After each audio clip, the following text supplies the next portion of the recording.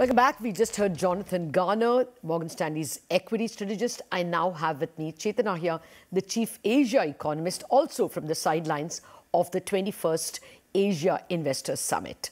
Chetan, thank you very much for joining me. You know, I would actually want to ask you more about India, but since this is an Asian Investor Summit, let me start with first the Asian question. You guys see Asia as in an inflection point in 2023. Why are you so bullish on the Asian economies in 2023? So, Lata, I think the title that we had for our year ahead outlook was that 2023 will be the year of disinflation. And the key premise for our constructive view on growth outlook is that we think inflation will decline rapidly towards central bank's comfort zone. So by the middle of next year, we will have 90% of regions, central bank having inflation within their comfort zone. And that means that the central banks will not have to take rates into restrictive territory, supporting domestic demand. And that domestic demand strength, we think, will allow Asia to outperform US growth. For Asia, we expect GDP growth to go from 3.5% right now to 4.6% in second half of next year. And at the same time, we're expecting the US growth to remain weak at around 0.5%. So that means that the differential between Asia and US growth will continue to widen, and that will make Asia look very attractive on a growth perspective. Well, Chetan, I'm going to throw some skeptical questions at you, not because I want to disbelieve your thesis, but just to strengthen my belief. You know, we have just got the October trade data, and I asked even Jonathan this. The October trade data in India is a contraction, 16% contraction year-ago levels and month-ago levels.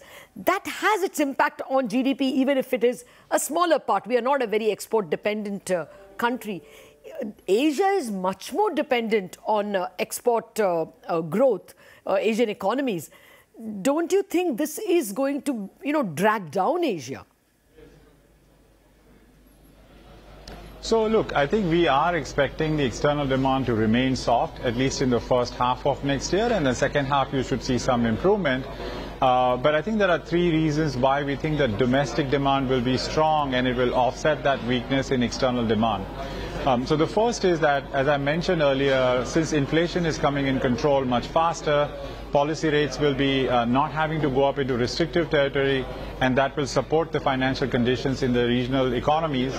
At the same time, we are expecting the dollar to weaken, we're expecting the US rates to decline, and that will support Asian financial conditions in addition to support that domestic demand.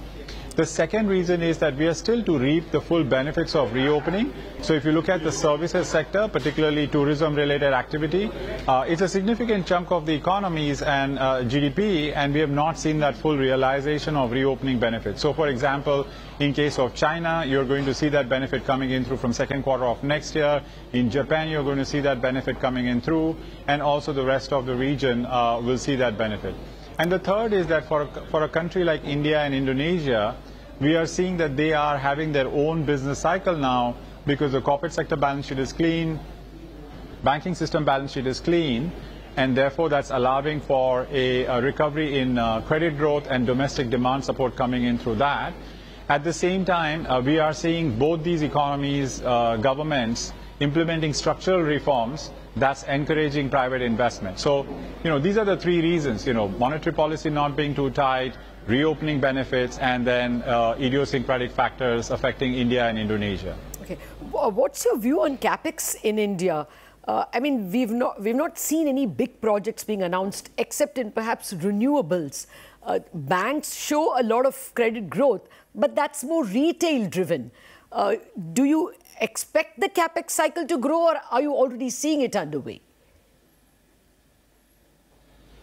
Well, it is already being seen. If you look at, the CMI projects under implementation, that has picked up quite nicely. At the same time, banks' credit growth for industry has also started to show a recovery now. Retail credit growth is higher, but in terms of the momentum, you are seeing a pickup in the industrial credit growth as well. And at the same time, we are seeing these announcements coming in from multinationals to invest into India for outsourcing. The Apple's supply chain is a case in example.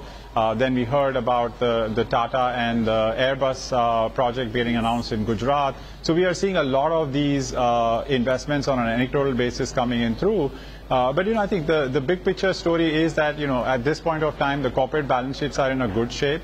You have that, support from structural reforms. Corporation tax reduction that happened, Lata, we never really had the time to see the utilization of that corporate tax reduction in the supply side response. It's happening only now because we had the COVID situation to handle. But now that COVID situation is behind us, we are seeing that supply side response from the corporate sector, and the capex cycle is already picking up. Okay, that's very convincing, Chetan. But just one more, devil's advocate, a skeptical question.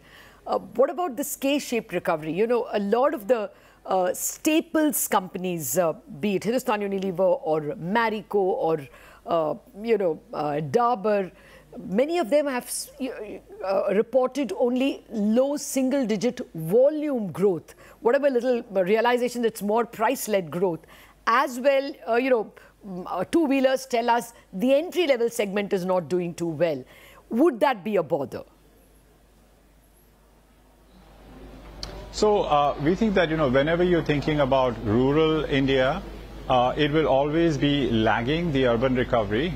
So if you go back to 2003 to 2007, that's kind of what happened. In the initial phases, you started to see pickup in the urban economy, manufacturing investments picking up, job creation picking up, and then you will see migration, and then there will be a follow-through of demand improvement in rural India. The other thing which is affecting the farmers is terms of trade. So we've seen a big rise in WPI inflation and commodity prices, while at the same time, if you think about the MSP or minimum support price increases for farm produce, that's not been that strong.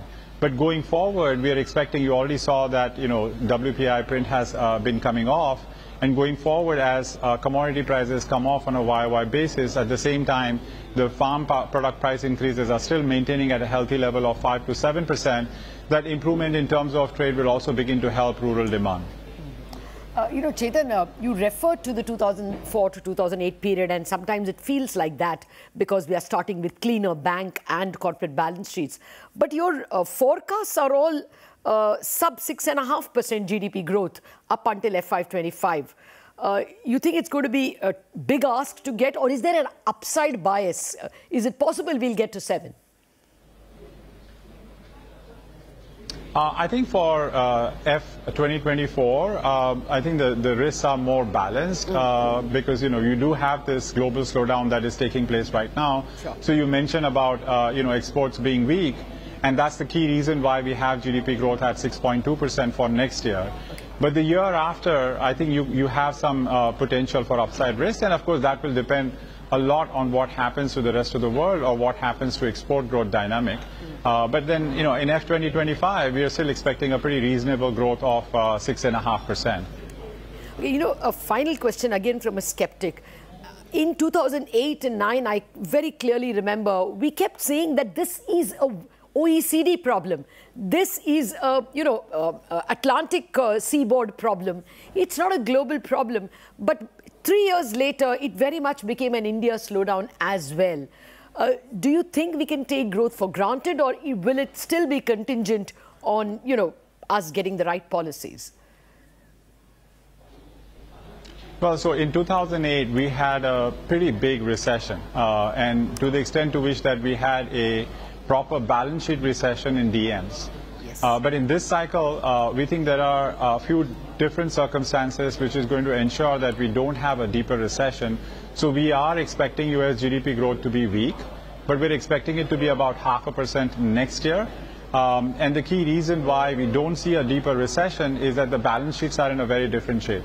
So if you take the US household balance sheet, 90% of their liabilities are fixed interest rates. 98% of mortgages in the US are fixed interest rates. And at the same time, for the corporate sector, if you look at the riskiest component of the corporate sector, which is high-yield corporate sector, that sector has termed out its debt, i.e. that over the next 2 years, you only have about 10% of their liabilities falling due. So that's going to ensure that this interest rate increases that you have seen in the US does not impair either household or corporate balance sheet, and you don't get a significant retrenchment in demand because of this interest rate increases. So I think this unique aspect of the US balance sheets in this cycle is what makes us believe that you're not going to have that deeper recession that you had in 2008. And so if you're going to have a soft landing in the US, it then therefore makes us believe that, India can get away without seeing a huge negative impact out of the US slowdown. This is music to our ears.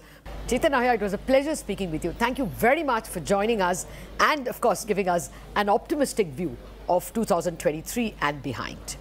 With that, we wrap up this special Morgan Stanley View. Thank you very much for watching.